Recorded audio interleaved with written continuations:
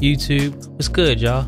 I'm Marshall Fox and I'm a graphic designer based in Maryland. And if you're new here, I am too. So over the past year or so, I've gotten a ton of questions about my office, specifically about my lighting, my background, and really my whole recording setup in general. So in this video, I'm gonna show you around and give you a closer look. Look, I've got a lot going on in here, so I'm gonna try to stick to what I get asked about the most, what I think will be most helpful, and a few other little tidbits you may find interesting. So I've chopped it up into these chapters, and I'll try to be as informative as possible and drop links to everything in the description. But if it's something that I missed that you want to know about, just drop a comment. Look, I'm serious, y'all. It's a lot. So go ahead and pause the video, grab your popcorn, pen, and pad. All right, y'all, let's get into it.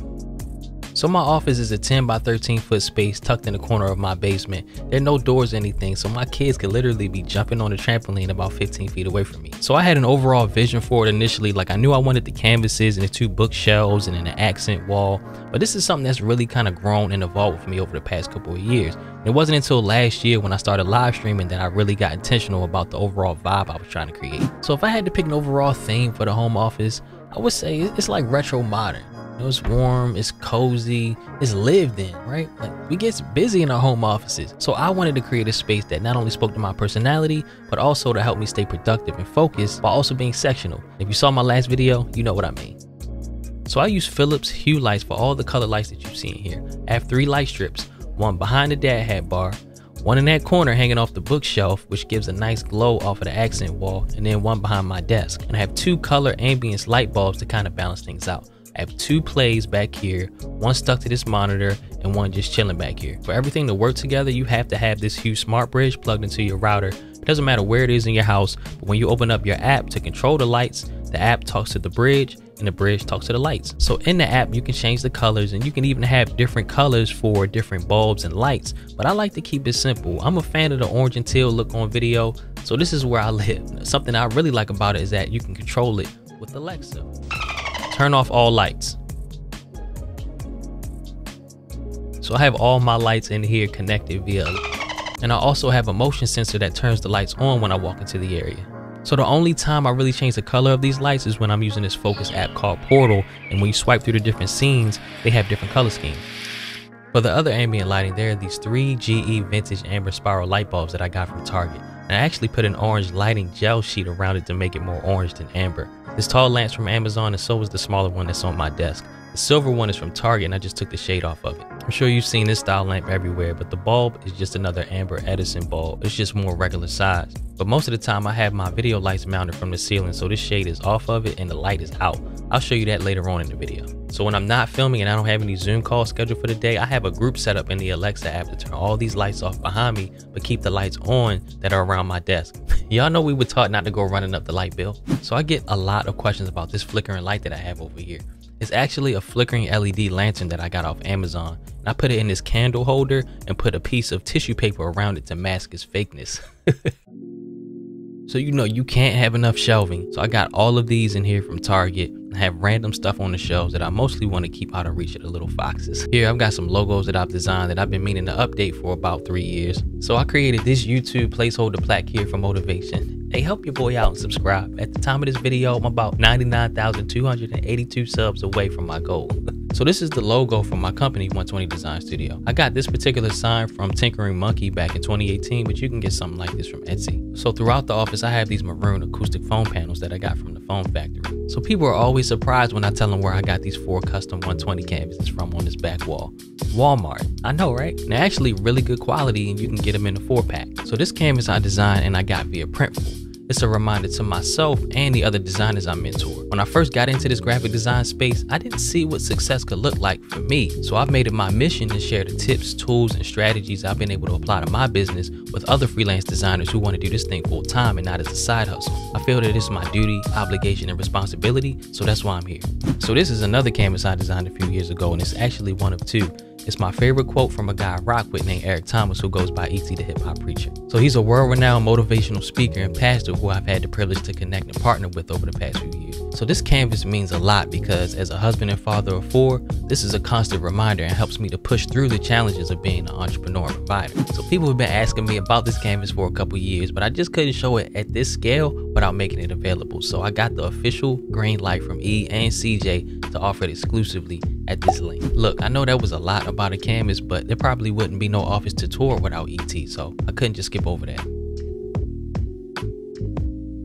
Alright y'all, so my sound setup is kinda OD in here. I have a family of HomePods. I got the mom and daddy at my desk, and I got the kids in the back that completely surround me with sound. The kids, they from mama's first marriage, and I actually paired them all with a subwoofer using the Apple Airport Express. So I'm able to plug in this subwoofer into the airport, and it allows it to be used as an AirPlay speaker. The first time I heard it all together, y'all, I almost cried.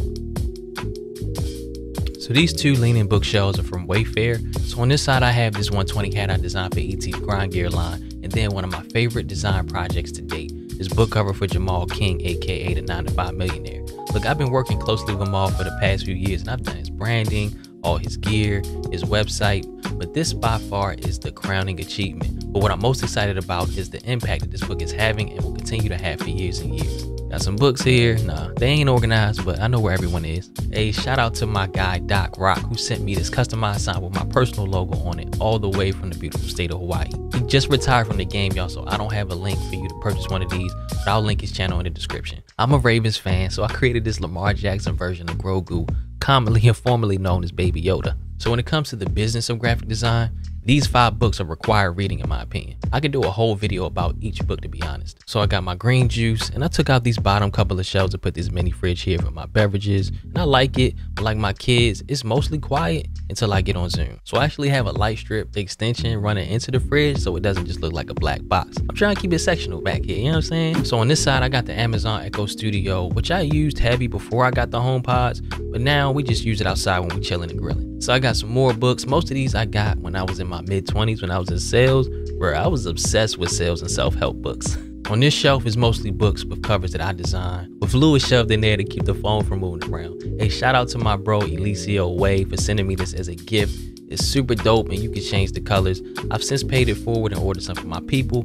They only like 60 bucks. I'll drop the link in the description. Down here I got this ball ottoman thingy from Amazon for meditation, but I mostly use it as a footrest when I'm reading a book. And this is an Uma Mini Bluetooth sound lantern that Hayworth sent over after they saw the firm review. And these are the books that I'm actively reading or they on deck. And I keep them on this little table, also from Amazon, as visual cues. Alright y'all, it's time. We finna get to the goods. Look, this could be a whole video on its own, but ain't nobody got time to be waiting another 2 months for a desk setup, so let's go. Alright, so the center of everything is this 27-inch 2020 iMac, the 10-core i9 with 64 gigabytes of RAM. For my secondary monitor, it's a 27-inch LG QHD monitor. It handles everything I can throw at it, it never chokes, and I throw everything at it. I use pretty much the entire Adobe suite. I use the Affinity Suite, Topaz Labs, Luminar. I use Final Cut Pro for video. I live stream. It's a beast, okay? But don't get this. Don't get any Intel Mac right now.